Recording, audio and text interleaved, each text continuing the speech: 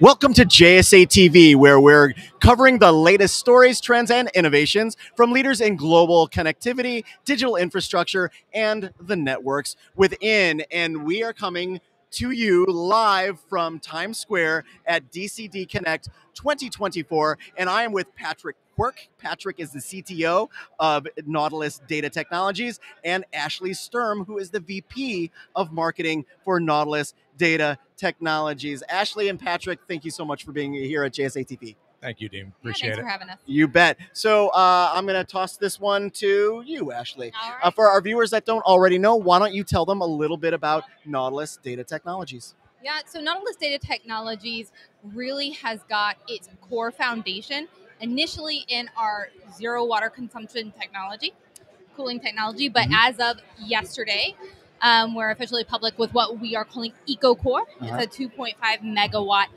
block of data center infrastructure, which just really levels up the cooling technology. And now we're talking about speed of deployment, and we're talking about making data halls natively capable to handle several different types of cooling.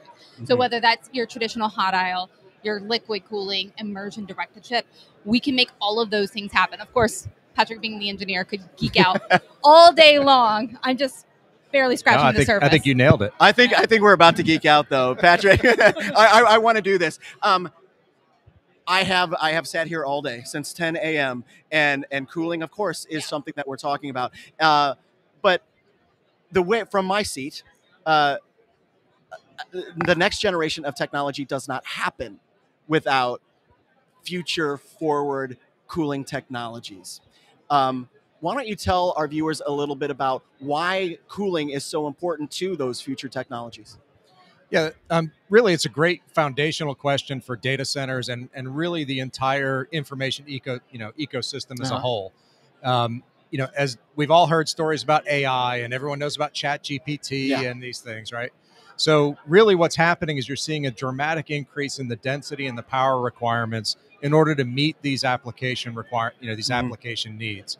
And so, you go back even just 5 years ago, and a 20 megawatt data center was a large data center. Yeah. Today, the entry point is typically 50, and they want to be able to expand to 200 or more.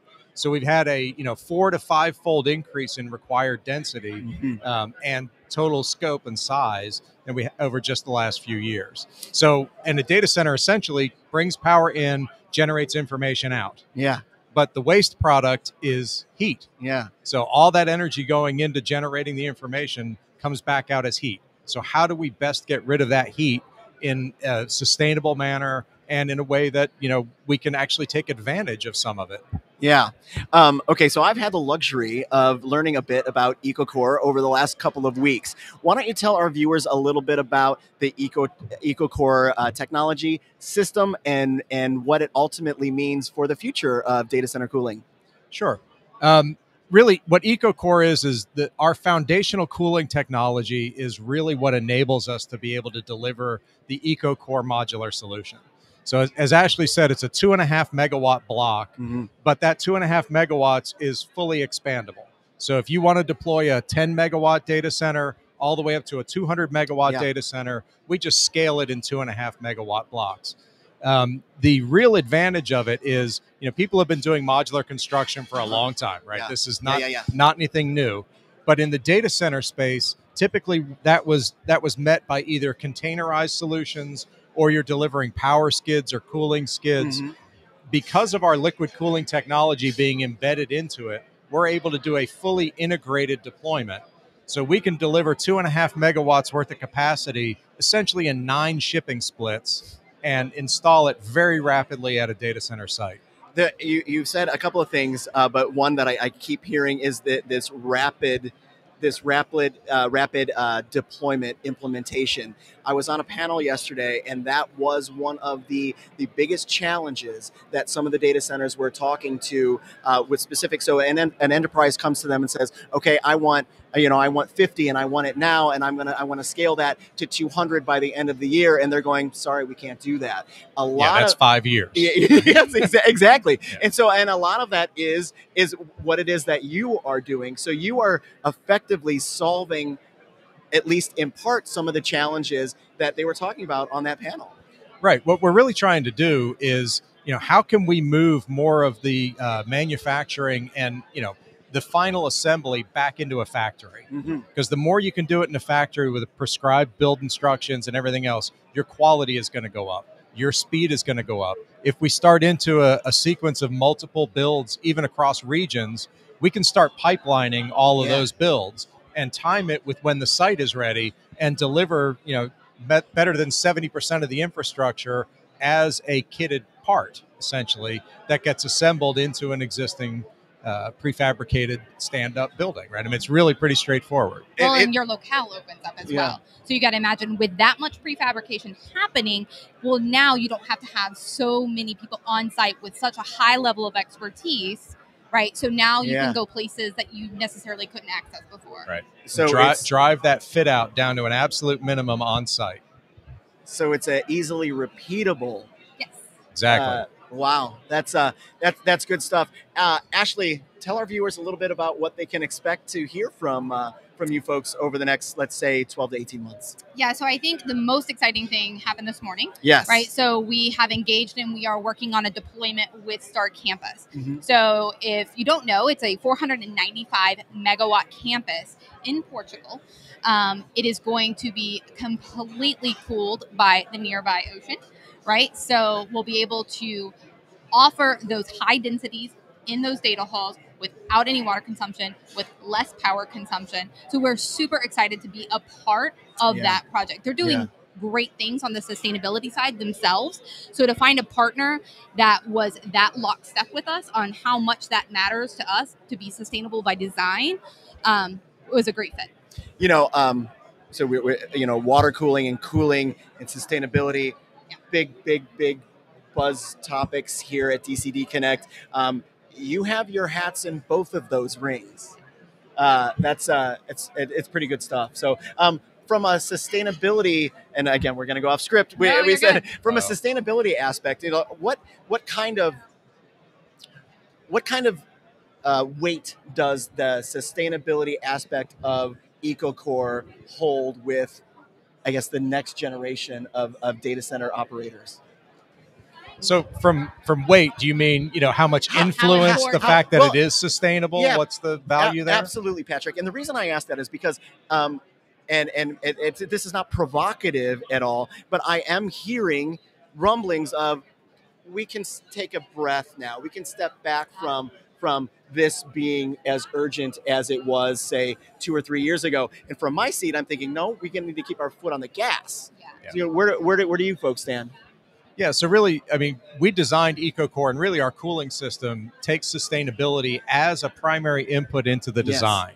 So instead of doing it, after the fact, whether that's through buying PPAs with renewable power, or, there's a lot of other ways, accounting for all of your carbon and things like that, which are all important things to do.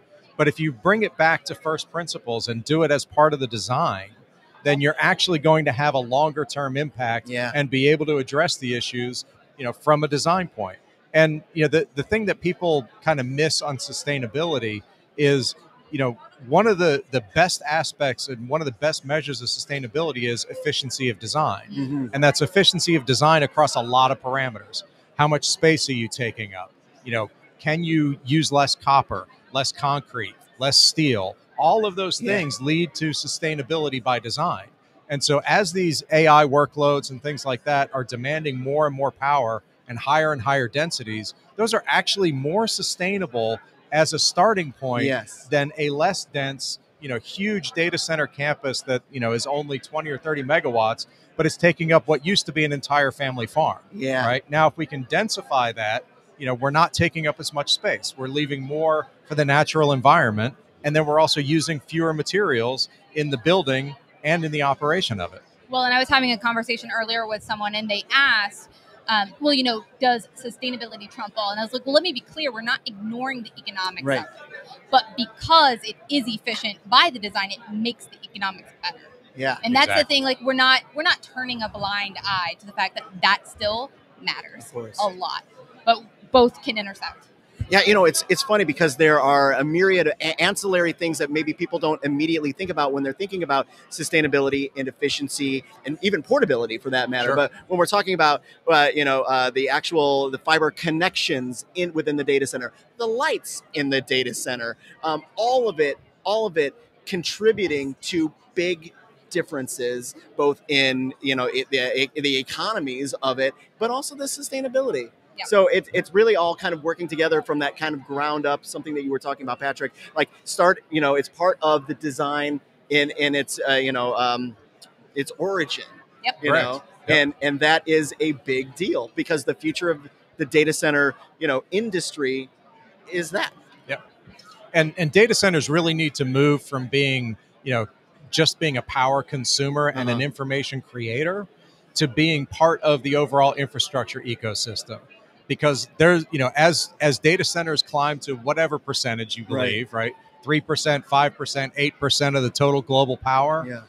That's a lot of heat that's being generated. So how can we take that waste heat and turn that into something that's actually useful to further the sustainability goals and have data centers become part of the solution as opposed to the big bogey that's the problem. Patrick, I'm so glad that fellas like you are on the mission right now. That's good stuff. We appreciate that.